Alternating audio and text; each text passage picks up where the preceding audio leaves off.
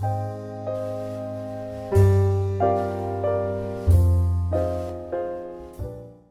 right, John, you want to say anything and let you introduce this? Here we go. But give them some time to talk, will you? Oh, yes, sir. Yes, sir. Hi, I'm John Keller with Edward Jones. We make sense of investing. And it's my pleasure to introduce Ken Parrish. He's from Franklin Templeton. Great partner. I've been working with him for over a year, and I think you're really going to enjoy this presentation. And obviously, we're not selling anything today. Everybody that works is contributing to Social Security, and it's a very important choice that you have to make sure your retirement is properly funded. So there's a handout for everybody, and it's my pleasure. Ken's been with Franklin Templeton for over 17 years. He's a great partner. I can give you a long thing. Been in the industry for 19. He's based out of Little Rock, Arkansas, but he covers Tennessee, and I'm proud to introduce him. Ken?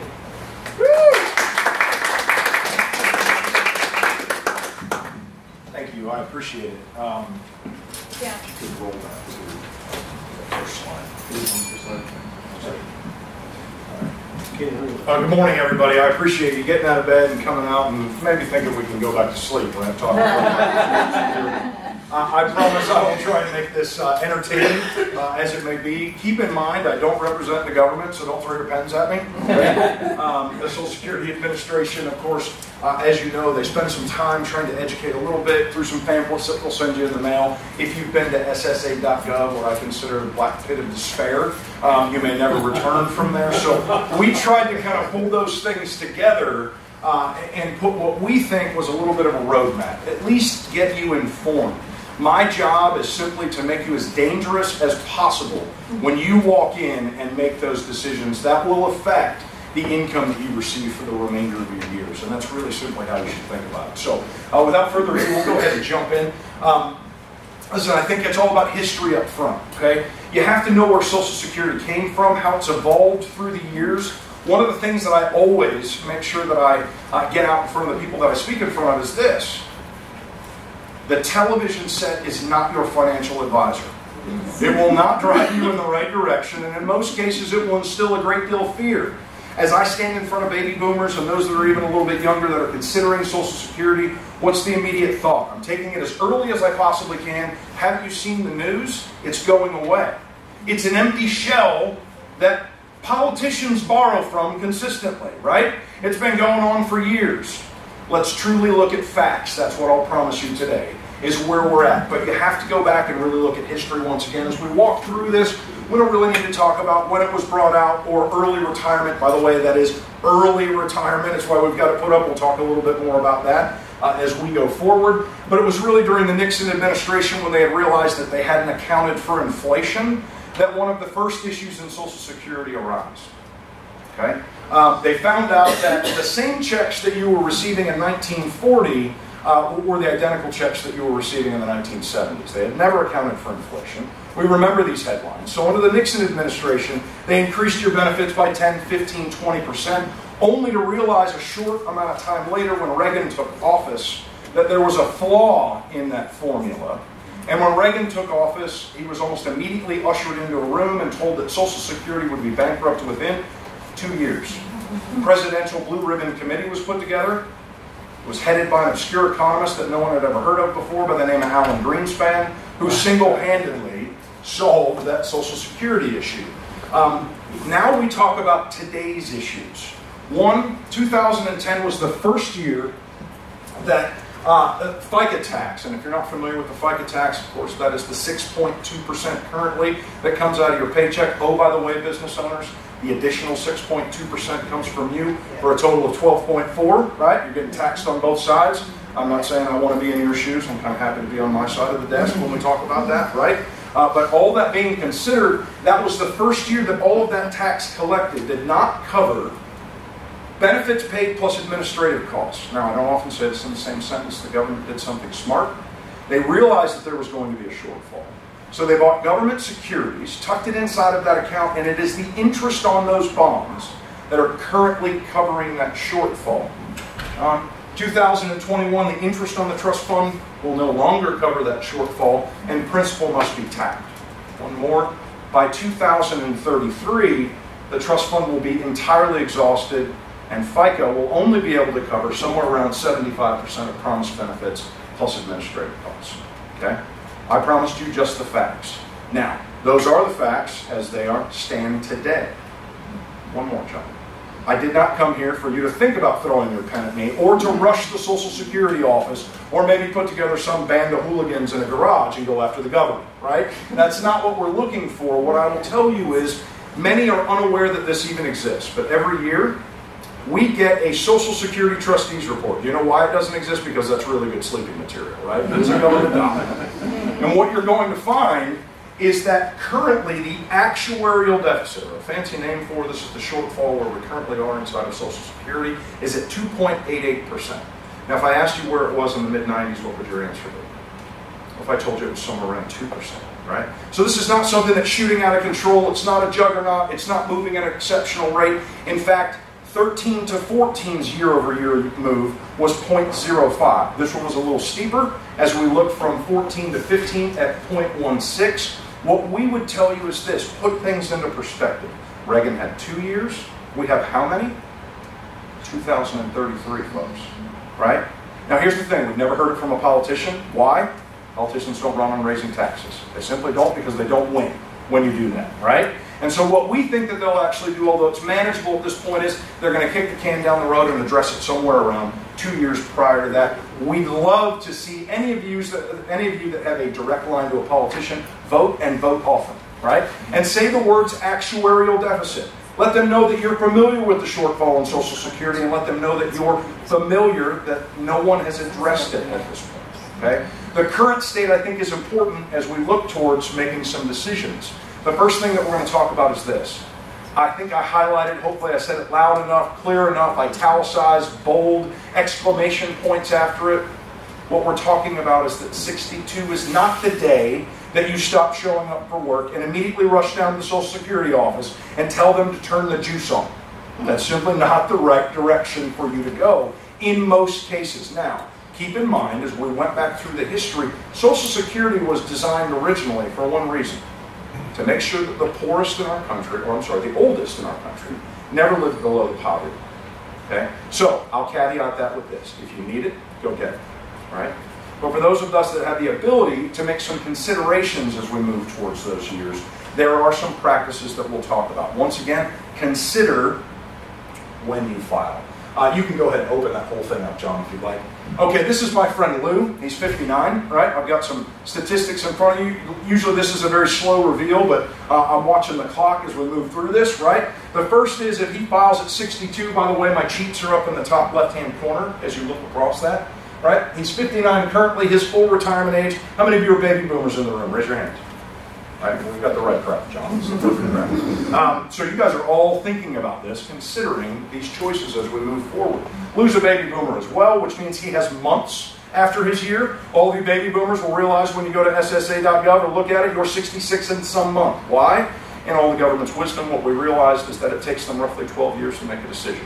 And what that means is to go from 65 to 66 is the retirement age. They went 65 in 1 month, 65 in 2 months, 65. 12 years it took them to move it all the way to the 66 and get everybody underneath of that fold, right? So my friend Lou here, 66 in 2 months is his number. His full retirement age, or FRA, if you will, benefit is $24.96. If he decided at the age of 62, I'm just going, right? As we know, there's a discount. Do any of you know how deep that discount can actually be? It can be an astounding number, but unfortunately what we look at is this. It's just a monthly check, right? We see it as, I'm okay with $300 less or $400 less. What we've done on this chart is really show you from a lump sum standpoint, if you simply live to your life expectancy, what that number will equate to over your life, and it can be very large. If I asked this gentleman in the front row, if you saw a suitcase with $250,000 in it on the side of the road, would you step over it and go, nah, that's not for me. I'd rather that empty suitcase over there, right? Probably not, right? So many people step past that once again. So if he takes his benefit at 62, he's now at 1571. Now here's where we start thinking about a few things. As I stand in front of baby boomers, I'll find two things are always true. The first is this. You were the greatest saving generation in the history of the United States. Pat yourselves on the back. That's amazing. And so what happens is you think you'll never outlive your retirement savings. You've got a nice nest egg. It's out there. Why? One leads to another. You all, most, gross generalizations, right? Most dramatically underestimate your mortality. You're basing your life expectancy on your parents or your grandparents. Now, your parents and your grandparents, they were lucky if when they were in retirement, 10, 15, if they were some of the lucky few, 25 years in retirement. Today, it is a much larger number, right? Let's play a game. Raise your hands if you know somebody who's 60. It's funny, right? Keep them up if you know somebody who's 70. 80? 90? Who knows a centenarian? Keep your hands up. What I'm going to tell you is that the nation's 90 and older population tripled over the last few decades and continues to grow. Today, you must plan for your retirement years to be 25, 35, if you're one of the lucky few, 45 years in retirement. It's a very different scenario. Now, what I'll tell you is how the government looks at you first, right? Because I don't want you thinking to yourself, oh gosh, that guy told me I'm living to 102. I better put a whole lot more money and I think I'm going to work until I'm 85, right? That may not be the case. Because what I will tell you is we all still have a mortality table. Until the government sees us, it's the number that we're expected, right? Our life expectancy, if you will. Gentlemen, how old are we expected to live to at this point? 82, right? Ladies, you know you're the superior species, right? Stronger, faster, smarter, right? 84, 2 years after that. And that is your mortality table. So what I will tell you is, if I were to put this in a synopsis and quickly go through it, it's this.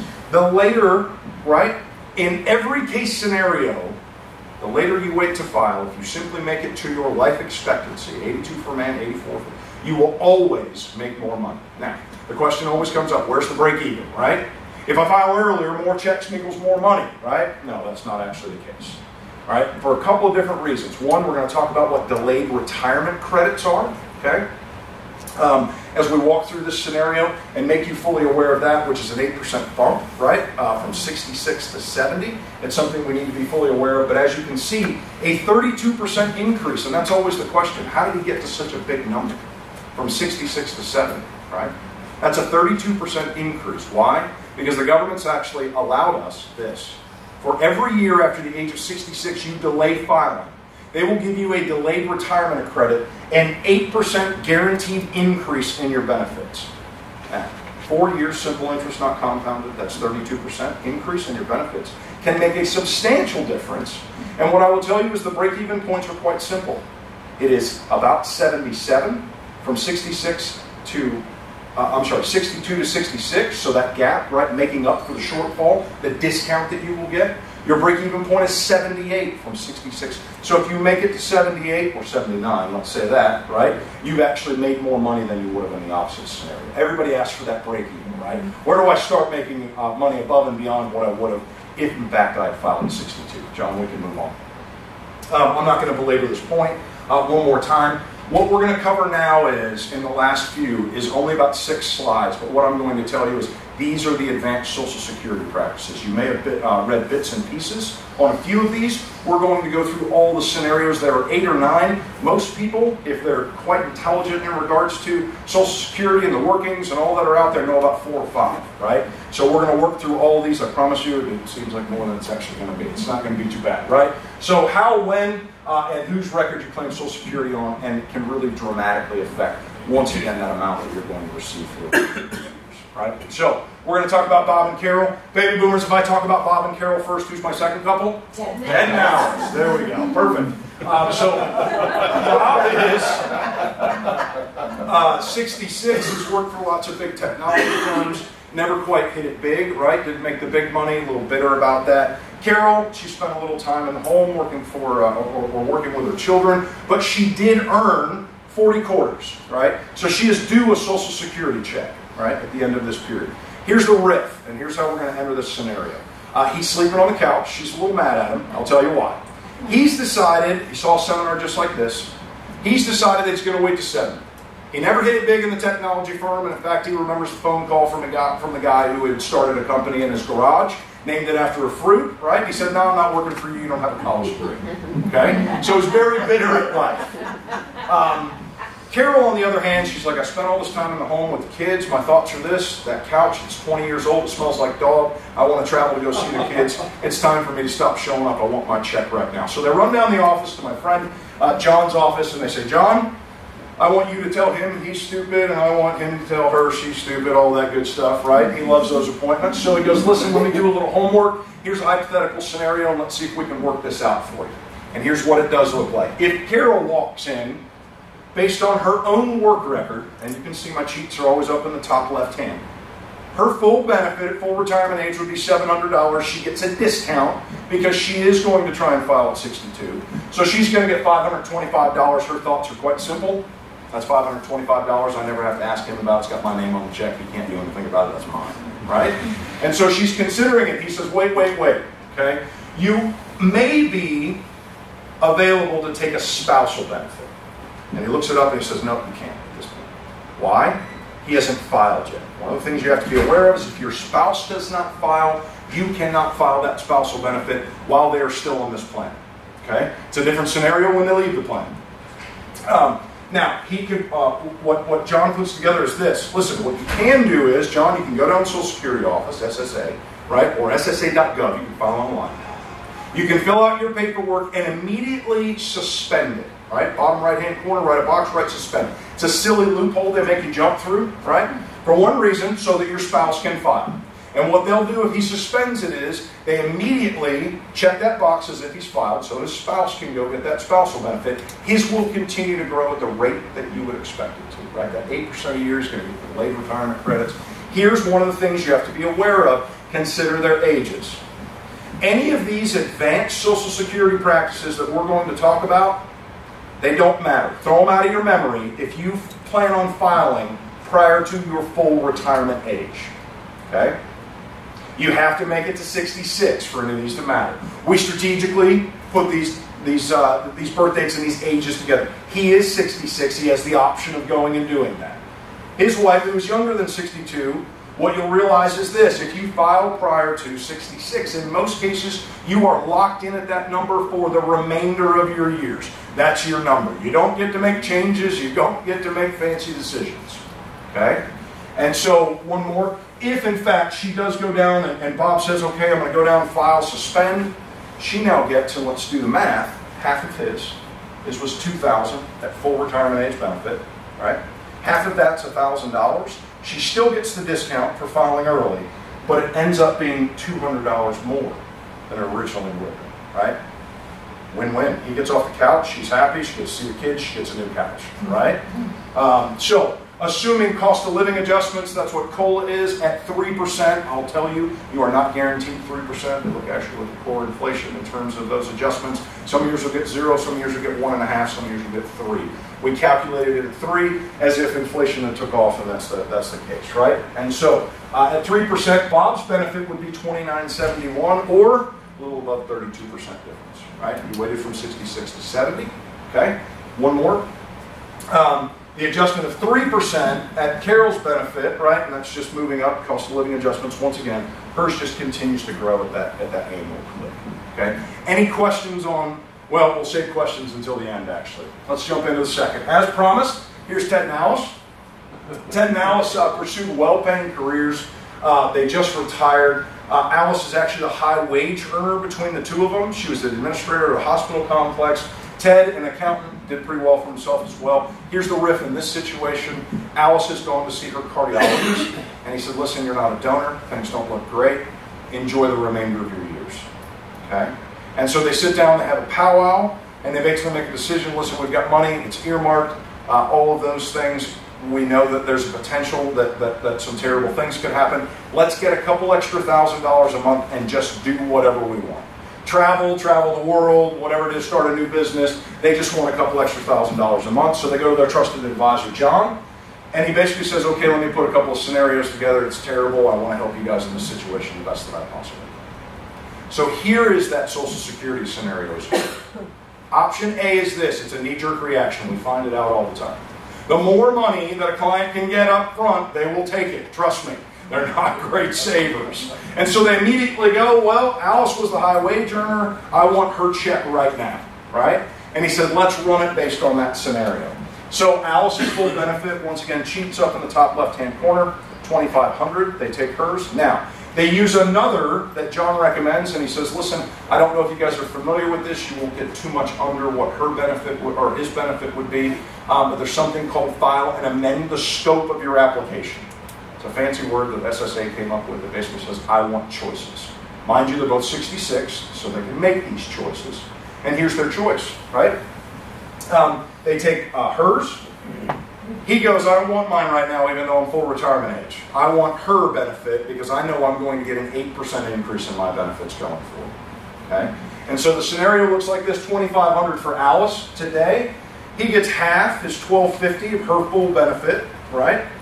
As they go through the years, at age 70, here's what happens. Hers just continues to grow with that 3% cost of living adjustment. His now jumps 32%, right? Cost of living, those types of. By the age of 78, now hers is once again just growing at the cost of living. His is growing at the cost of living as well. But here's the really sad part. Alice dies at 78. And so I'll ask you a trick question. How much money does Ted live on for the rest of his life? The higher of two benefits, right? And so you only get one. Keep that in mind. I've seen this snag a whole lot of people. And so ultimately what you're going to find is John goes, listen, I want to run another scenario for you. Okay, we're going to flip-flop this, something a little counterintuitive. We're going to take Alice's first, right? Or we're going to leave Alice's and let hers grow. Compounding on a higher number is always a higher number, right? And so ultimately what they decide is, okay, we're going to take Ted's, $1,800. It's much less up front, about $1,000 less as we know, but it still met their goals. A couple $1,000s a month is what they were looking for, right? But what a difference it makes as you look at the remainder of this scenario. At age 70, we change. Alice is now 32% higher at 78. We see 4704, 25, and for a total of 7269. Now, here's my same question to you, and let me tell you how impactful this can actually be. If Alice dies at 78, now how much does she live off of? Baby boomers, I'm going to ask you one thing. I'm going to ask you, if you underestimate your own mortality, can you speak for your spouse as well? Some of these decisions can be life-altering for whichever of you, right? I forget the statistic, but if you have a couple age 62, there's a 50% chance that one of you make it to 95. Is that an amazing thought process? You have to ensure the household has the ability to sustain, because what we find is this. We find that in the beginning, you have been a great saving generation, right? Ultimately, Social Security may make up 15% of your overall income, right, in the beginning of your retirement years. But as you draw down, that drawdown scenario, what's called our distribution phase of our life, as that draws down, Social Security becomes a much larger portion of your income. And if you make it to 95 and the $1.2 million that was your number, right, that you wanted during that time, we've drawn that down to 200. And what I will tell you is, you don't know how much longer. Every time you get a checkup, the doctor's telling you you're pretty darn healthy, right? And so you don't know how long that's going to have to last and those types of things. What we would tell you is make some smart decisions. One more, if Alice is at 78, right? Here's the last two slides. We're going to cover a couple of different things. This is Warren. He's divorced from Joanne. I won't go into a whole backstory. We're running out of time here. But ultimately, let's look through the divorce and the death scenarios, okay? Warren was married for about 12 years to Joanne. You can go ahead and click through that, John.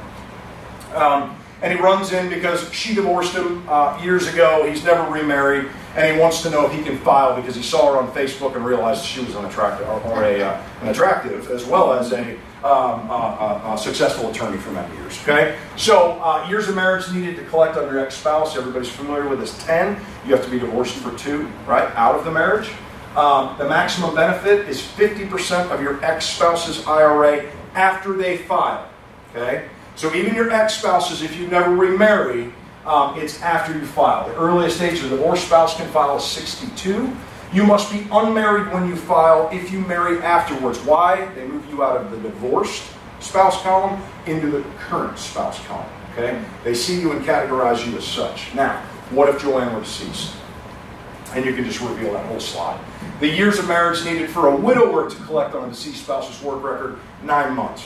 Okay, so what I'll tell you is this, that's during a marriage. You only have to be married for 9 months, right, when your spouse dies to be able to get their death benefit. Marry somebody rich, old. Well, good luck. The earliest age a widower can file is 60 instead of 62, so it's a bit earlier, right? The maximum benefit is now 100% of your deceased spouse's work record. It's just like the last scenario. You get the higher 2 benefits. And if that's all that you have, once you reach those, it's 100%. So the impact benefit paid to another widow is none. Let me see if I can explain that to you. Let's say that Joanne, she's not quite as sweet a lady as we thought. She's been a serial marrier her entire life and a heartbreaker, right? So she's married 3 other guys, right, after Warren, and they all lasted over 10 years. Okay? Ultimately, what you're going to find is every single one of them, if they never remarried, if she died, could get 100% of her work record. And they're not going to call anybody else. And oh, by the way, this is not why the Social Security Administration's having issues. It's not that widespread an issue. I just want you to be aware of that, right? The impact of remarriage, you must be unmarried when you file, or the marriage must be able to get disregarded. Remarriage after age 60, there's 0 impact. Okay, they're not going to keep you if you're in a widow situation from remarrying after that. Whew. There's more, but we're going to stop there, right? What I'll say is this, John, and I don't know if there's time for questions. I will remain for a small amount of time. I know everybody's got a unique situation. What I would tell you is this, put some thought into it. This isn't a knee-jerk reaction. It's not something that you should do. Take some time to do some research and make sure that you're making the best possible decision for yourself. So with that, I'm a little bit over time. John, I appreciate it.